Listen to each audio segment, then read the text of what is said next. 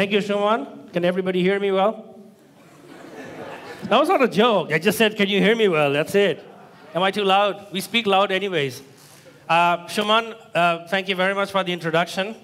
And you said pretty much everything about myself. You forgot to mention that 2 years ago I had a colonoscopy.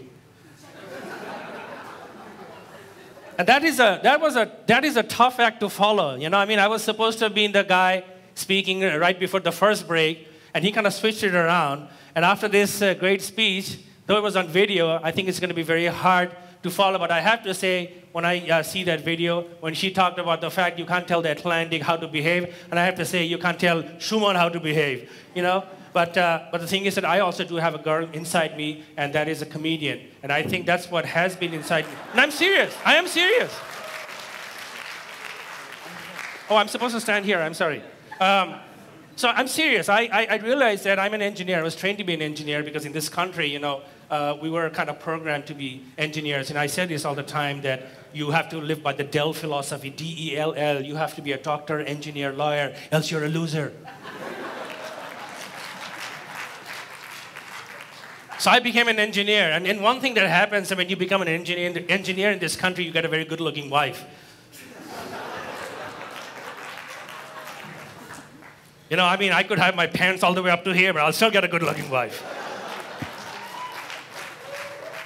And I did. She's 10 years younger than I am. Woo! But the thing is that it was back in 2008, we went for the Hajj. And came back from Hajj. We used to live in San Diego, California, you know, living the American dream, nice house, have a little kid, good job, everything. And then come back from the Hajj, and I tell my wife, I've had a revelation. And she says, oh my God. You know, she was trying to picture me with the beard and everything. I say, I've had a revelation. I'm going to quit my job at Qualcomm and become a full-time stand-up comedian. And she said, oh my God. Are you going through midlife crisis? I said, no, that is my revelation. And in fact, being in America, I was really getting a lot of mileage as a comedian. I think I was respected quite a bit by a lot of American people for being a very different kind of a person. And that is something that America does. It really values and respects diversity. And they thought, okay, this guy, you know, we have a lot of comedians, but look at this guy. He's kind of different. Like, he's a Bangladeshi immigrant. He's an engineer. He's a Muslim comedian.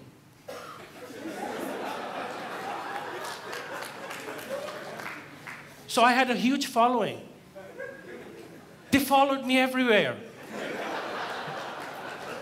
They were FBI agents.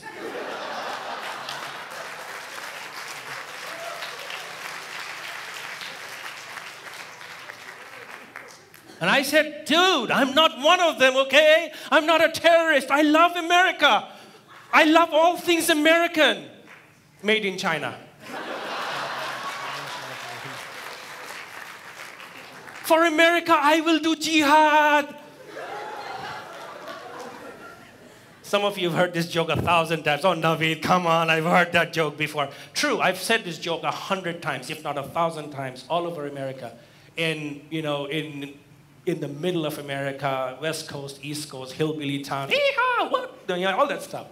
Everybody laughed. But one time I was doing this show in Michigan, you know, Midwest, and I remember that it was a comedy club. It was called the Ann Arbor Showcase. Good crowd, people were laughing. And then there was this gentleman sitting right in the middle. Tough guy, short hair, pretty scary. He was not laughing, and he had this look on me. I'll see you in the parking lot. And I was nervous. You know, after the show, I got up. Sure enough, this guy comes to me. He says, can I have a word with you, sir? I said, wow, I never knew I got knighted by the Queen. And he said, I'm from the United States Army. I said, oh my God. And they said, I want to tell you two things, sir. I said, yes. First of all, you were damn funny on that stage. I said, oh, cool. The second thing, I want to tell you something, sir.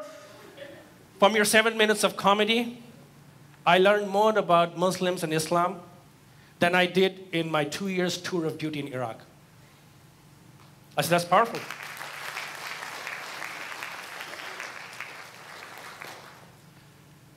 And then I told him that my mission is accomplished. And he said, sir, I still want to ask you one question. I said, what it is. Can you really have 4 wives? 4 wives? You kidding me?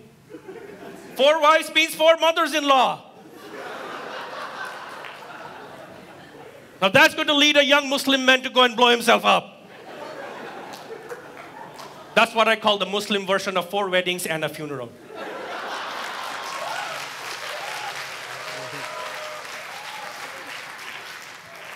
He laughed, shook my hands, and then he said, can I buy you a drink? I said, I don't drink, but you can buy me a hamburger. And he did. We talked. And then I realized that my mission is not only accomplished, but it has been going on for quite a while. Because after 9/11, really what was happening is that a lot of us Muslim comedians in the United States, there's Maz Jobrani, he's from Iran, there's Ahmed Ahmed, Egyptian guy, they actually had a tour called The Axis of Evil. And there was Azhar Usman, he actually came to Dhaka. If you remember, some of you may have seen him. He's an Indian-American lawyer, and he looks like a, he's got beard, and he wears a turban, and he's got this tour called Allah Made Me Funny. And of course, there was this brilliant comedian. His name was Naveed Mahbub. I'm just kidding. But anyway, so it was not just Muslim comedians, it was comedians all across the board. We were going on stages and we were cracking fun about everything that was going on. We made fun of the fact that, it's really a handful of aberrations that kept 1 billion Muslims hostage. We were carrying all these messages. We were talking about being strip searched when going through the airport. That the fact that, somebody was saying these qasr prayers at the airport, and guess what? Next thing he knows, he gets pulled off the plane. This time I was traveling in the US. I was on a Southwest Airlines flight, and this very good-looking blonde woman sits next to me, and then, and I usually say a prayer before takeoff. It's just like routine, And he said, did you just say your prayers? I said, yeah. I'm also saying my prayers. And then she said, oh, is this plane going to go down? I said, no. She said, but she was flying for the first time. She was kind of scared and everything. It was kind of cool. Every time there was a turbulence, she kept hugging me. It was kind of cool. And I said, pilot, go through the roughest weather you can. But anyways, jokes aside, basically, what is the core message here?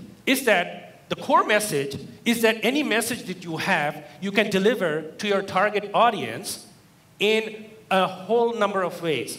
You can have, for example, right now there's a video going around. Some guy in some obscure part of the United States made a video, and now this whole upheaval is happening all over the world. These are expressions of an individual's act. But the thing is that what's happened, 4 diplomats, innocent diplomats and Marines die in the process, right? Now that is still, a way to give a message, but is that the right way to give the message? The whole thing is that there's always a message, and there's always a target audience. It can be a very simple thing, like, okay, a guy likes a girl, and he can just send her an SMS, say, I love you. Or he can send her an email, or, tie a message to the leg of a pigeon and say, oh, go tell her. Or you can just go say, hey, baby, I love you. Or sometimes they throw acid on her face. Well, that's not funny, but that's what they happen. Or sometimes they harass her.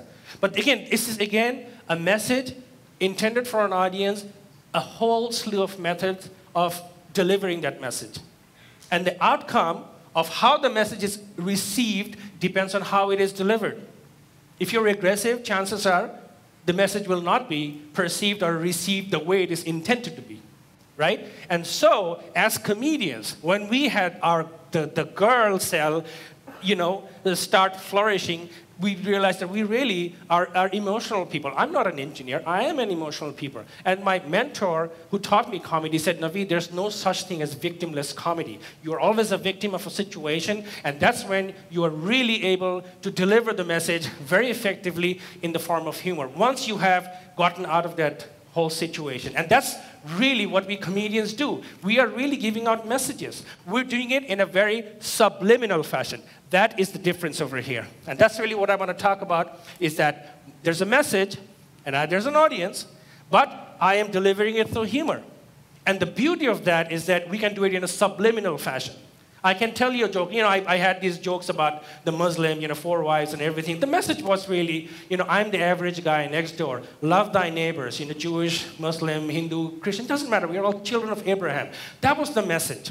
But it is delivered through humor, not directly, but in a subliminal fashion. They say, oh, you know, that comedian was so funny. What happens? We come back from a show or we go see a comedian and they say, that joke was so funny. We keep rewinding and replaying it in our minds. And you say, oh, and you're going to driving and you, you start laughing. Somebody said, look, that crazy person laughing at himself. But anyways, the whole idea is that you're reliving that moment. You're reliving the jokes. And what happens? At some point you say, but you know what?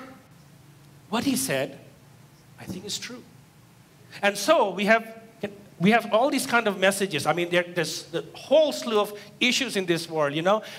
The speaker right before me talked about women who are harassed. You know, she talked about gender equality. There is corruption. There is climate change. There is war going on. You know, there are so many issues that are going on, and we can enlighten our audience through humor.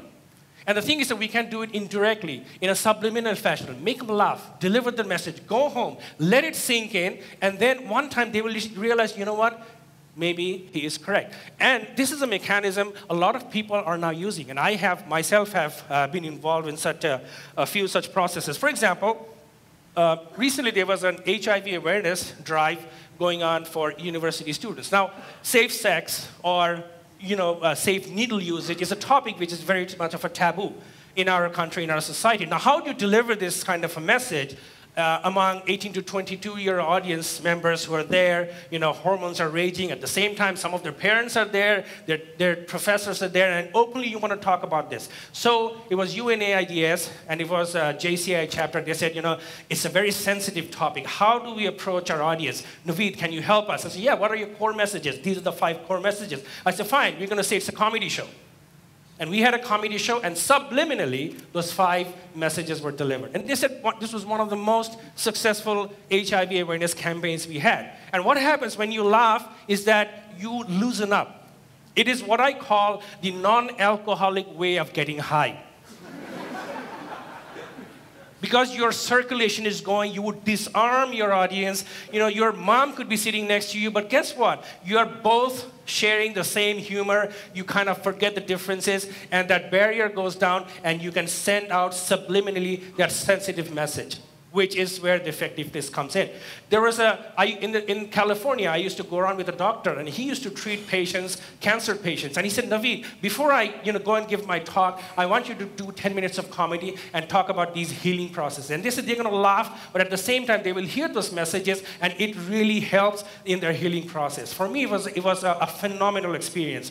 And there are so many other examples. Cimex, a cement company, they used to have safety training classes, and they said, we're spending thousands and thousands, and guys come to the class, they're bored, they fall asleep, they go back to work, they learn nothing, and they're still having accidents. Naveed, can you help us? I said, what are your core messages? These are the 4 messages. Fine, let's have a comedy show. We have a comedy show, 4 messages are delivered. They said this is one of the most successful training campaigns we've had. So the thing is that, once again, is if there's a message, there's an audience, and humor not always, can sometimes be a very effective way to deliver that message in a subliminal fashion, in an entertaining fashion, because that's one time when your audience is very receptive. You deliver the message, go away, let it do its own work. And I think that really is the core of my message over here, what I do for a living right now. And I want to conclude with this, that I have a comedian friend. He was here a few days ago, rather a couple of months ago. His name is David Ryan, a very, very funny comedian. And he said one thing, that humor is how we deliver the messages so that we have a better world. And he said, make laugh, not war. Thank you very much.